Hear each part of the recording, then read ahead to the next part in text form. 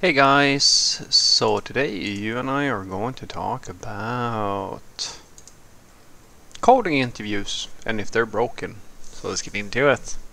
So the question in question was very simple. Frederick, do you think that coding interviews are actually broken? Well, I I challenge you to give a single example of a human process that at the end of the day comes down to evaluating something that is subjective, that is not broken in some way. I can't think of a single system that is not unfair or discriminating towards certain groups or etc. that has at its core the gut feeling of a person, um, whether or not we have in as the ultimate measurement of correctness. That is, I mean, the school system works the same way, like politics works the same way. Everything that you can, like, short of math maybe, or, well, as I said, I can't really think of anything. And the interviewing process is no different in software development. That's why I tell the people who keep on asking about this that you have to understand, guys, that the evaluation process, and this is why it's so weird for so many people to consider consider their life achievement to be whether or not you pass, say, the Google interview or something like that, guys. What I'm saying is that your solutions, or like the submissions that you make to these sort of code tests, if you keep on seeing a pattern that you continuously fail, then the problem is you. If you fail one or two interviews, the problem is most likely not you. It is the interview process itself, because it's a screening process that is subjective. It's the same thing when, people compete in music or food or anything like that bullshit, where you have a bunch of judges. It's really down to that, or like your form. Sure, like, that's what I like about racing, or I used to like that about races. Like, I'm silly because I think that in my mind, the car or the person or whatever we're racing that gets across the finish line first is the winner. But to people, that apparently started getting boring for some sports or racing, so they started adding all kinds of other complexities to it. But that is non-subjective. You got across the finish line before everybody else, following all the rules, etc., until now gender politics came along and made it sort of a question whether or not you're actually, if it's fair or not, and so forth and so forth. So, the only saying that I truly I stand by usually is that there is nothing a human being will not make unnecessarily complicated if given the chance. But the reality is that is unfortunately the situation with the coding interview. It is broken because if you think about it, I mean, usually people who ask this question, they have never done the interview themselves. I'm saying, like, you have been interviewing for positions, but you've never had to formulate an interview. Try it yourself. I promise you, the second is sort of like a worker who complains about the boss, and he or she has never been a boss, and you start seeing that, oh, actually, there's a lot of complexities and nuances to this gig. And it's the same thing with creating a code interview. So, like, just the other day, I did take a code interview with the candidate.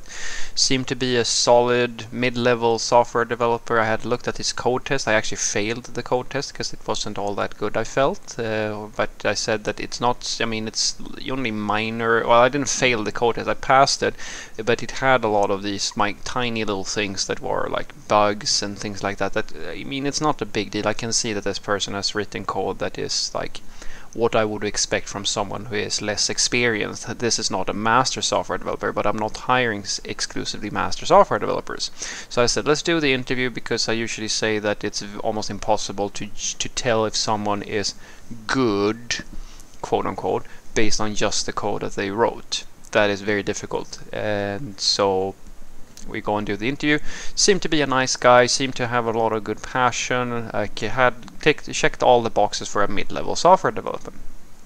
Then I give my stamp of approval to my manager and say, yeah, this person, if you're looking for a mid-level sort of software developer, then this is your person. And then another manager comes in and tells us that apparently this guy had forked a code test from another consultant that was working in the company that had posted his code solution on GitHub. And he felt that this was an automatic failure because this person has clearly been cheating. Now, the predicament for me is that yes, he did something that seems really like that is seriously bad. It's basically cheating. But I also spoke to this guy, and I know that even if he had known the answers to my questions before we had the personal interview, he would not have been able to convince me that he didn't know anything about software. So now the question is, should I fail this person? Or should my manager, because he clearly cheated with the code test, but he passed the personal interview where I actually asked a lot of technical questions, and I know for a fact that he could not have faked those interviewing questions. He actually was very truthful with things that I actually check whether or not they're truthful. So he would have had some serious coaching. Difficult, isn't it? It's the same thing when you look at the code test. Where do you draw the line for when a code test is passed and when it's failed? And that's why I tell my coworkers and the interviewers, like the recruiters who ask me when I say that I fail a test, because unfortunately I have to fail a lot of tests. And I usually say that it's actually very simple. I'll tell you how I evaluate the basic thing, which is the minimum requirement that you have to pass in order to pass my coding exam, or my code, whatever I'm reviewing is, and that is, it has to work. If you do a front-end test and it's not responsive, or it's not filling the specification, and I'm talking very seriously broken, I use what I call the drunk QA test. If I can if there's like if some colors or margins or something like that is off a little bit here and there, that's fine. That's all good because now it's close enough. But if you're missing components, or the thing is like it breaks on mobile or something like that, nope.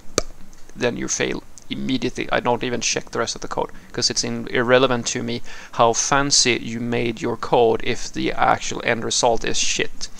And I am fully aware of that is not a completely fair way of looking at it, depending on how you look at it. But then, as I said to my coworkers and the recruiter, that is why we have more than one person. So now, if you feel like the recruiter does, usually because you just want headcount because they're weasels and horrible people. So what they will do is that they will try to figure out a way to get me to change my opinion or something else, and I do the most diplomatic thing I can do, and that's to sell this person who is trying to make money. Go and ask one of the other software developers and see what they feel. And then they use their gut feeling. And most of my coworkers, they are not like me. They go, all right, yeah, like, they're fine with that. Think might be slightly broken as well, but they're actually much stricter than me. They will go into like, oh, there are no unit tests in this front end code test, failed. Or they will go, oh, there's no, I don't know, the structure is bad, or they didn't do this or that, and so forth. And they say fail as well, because it's a gut feeling. There's no way to objectively evaluate if this is a good piece of software or not. It's down to people. And then we go into the personal interview. And so, of course, this is broken.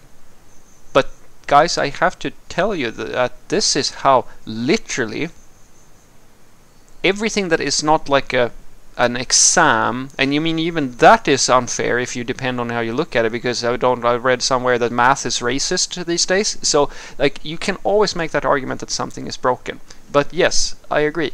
The code interview is broken to depending on how you look at it. And the worst part is that the thing is, people are mostly concerned with that it's broken because it's unfair to them, when it's also actually unfair to the people inside in many cases, because a lot of the interviews are done by ignorant people who don't know how to interview software developers. So we have people who get into this to the company who, let's just say that I would not hire them myself for my own company. So what I want you to take away from this is that yes, join the line of people who want to bitch and moan about that the coding interview is broken, but then you can join the other lines where they say that the Oscars are unfair, or that their like applications to universities are unfair, or politics are unfair. Everything is unfair, guys. Everything is broken. Anything that is a gut feeling of another person type of evaluation is going to be unfair to some people, and software interviews are no different. And that's why I tell you, I promise you, the second you get to be the person who's going to do the evaluation, you will understand why it's impossible to be fair, and why you have to just do the one thing that I urge everybody to do, and that is to truly understand what it is that you are trying to achieve. I've tried to coach my coworkers into that as well, where I try to explain to them, because some of them are very strict, like really like they're basically looking for perfection. I say, are you trying to hire the next genius software programmer of the world? No. You are trying to hire a person who can fulfill the requirements of the position that we are looking for. That means that you're trying to find someone who is good enough to do the job. And when you look at it through that perspective, you will make the fairest assessment that you can possibly make. Because, guys, some people are just so bad at software development that even if you're looking for a junior level software developer, you can't hire this individual because they simply are not capable of producing work in a manner or like at the level that a junior level software developer can handle. And if they can't do that, then we can't hire them. But at the same time, we can't be so insanely strict that we're looking for like this idea that we're only hiring Rockstar. It's bullshit, because if you're saying that you're only hiring Rockstar, either you're lacking such amounts of talent in your company that you need all those Rockstars, or it is that you are ignorant of how the work is actually done. It's sort of, as I like to say, when you're hiring someone who's going to lift boulders, well, you can pay for a guy or a girl who is like a gigantic bodybuilder, and they're probably going to charge you a lot of money, but then if you only move pebbles, then that's pretty much a wasted money right there. So what you might want in that scenario is someone who is sort of strong, maybe not as strong as the strongest one, who can still lift those pebbles. That is what I mean when I say understand your fucking problem before you start solving things. And most interviewing processes are actually broken in both directions, because the average software company, they don't even know what type of programmers they need. Have a great day.